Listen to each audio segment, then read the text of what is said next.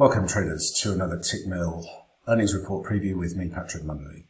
Before we jump into today's reports, as always we want to adhere to the risk disclaimer. The material provided is for information purposes only and should not be considered as investment advice.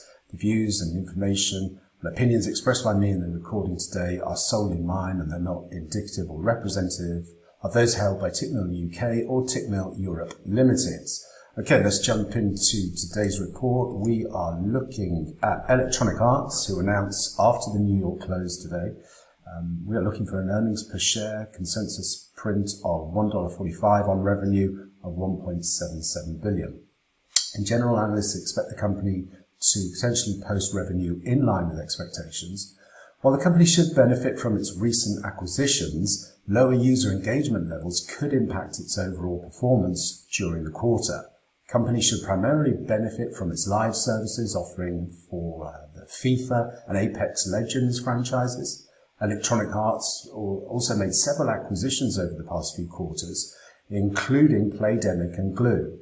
And that should help to fuel overall top-line growth. That said, with economies opening up, people are moving out of their homes and looking for more public forms of entertainment, and this trend has resulted in a drop in user engagement levels for gaming companies. The company managed to improve its gross margin on the back of a solid digital mix in its sales for the previous quarter, and that trend is expected to continue in the near term.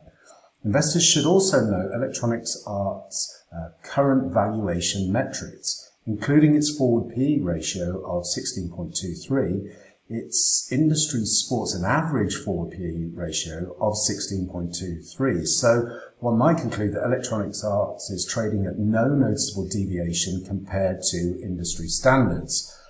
Let's take a look at what we can expect statistically around the earnings releases. EA shares have moved higher in the immediate aftermath of earnings, 6 out of 12 previous reports. However, on average, the stock has actually moved down 0.4% in the first day of trading after company earnings. Based on the previous 12 earnings releases, EA is more likely to trade lower one day after earnings for an average loss of 0.3%. On average, EA stock has moved higher 1 week after earnings, but the average gain is actually flat over time. Let's take a look at the options market and what volatility is being priced for the earnings release. Options traders are pricing in a 10.8% move on earnings, where the stock has averaged an 8.3% move in recent quarters. From a flow and sentiment perspective, there was notable buying on May 3rd, 692 contracts at the $130 call expiring Friday, June 17th. Options order flow sentiment in general has actually been bearish. Investor sentiment going into the company's earnings has only 22% expecting an earnings beat. EA's share price has drifted down 11.3% post-earnings announcement. Using the last 12 quarters of data, the average drift between earnings announcement is 3.8%, and the current drift represents a negative 1% standard deviation move.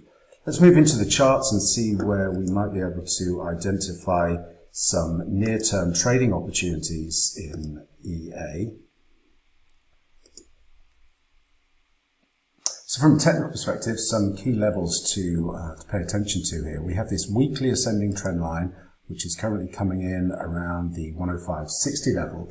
We also have this daily descending trend channel, which currently, if we popped lower on the earnings, would give us 107. What I'd be looking for is any rejection then back into the prior monthly projected range support at the 113 area.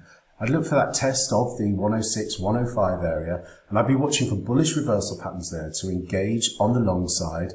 Initial upside objective will be back into that 117, 118 level, with the potential for us to extend then up into trend channel resistance, bringing that 130 call level into play.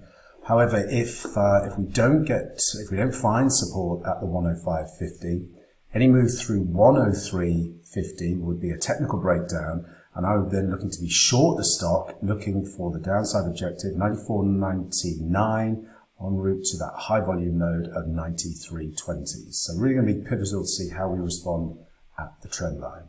As always, traders, plan the trade the plan, and most importantly, manage your risk. Until next time, thanks very much.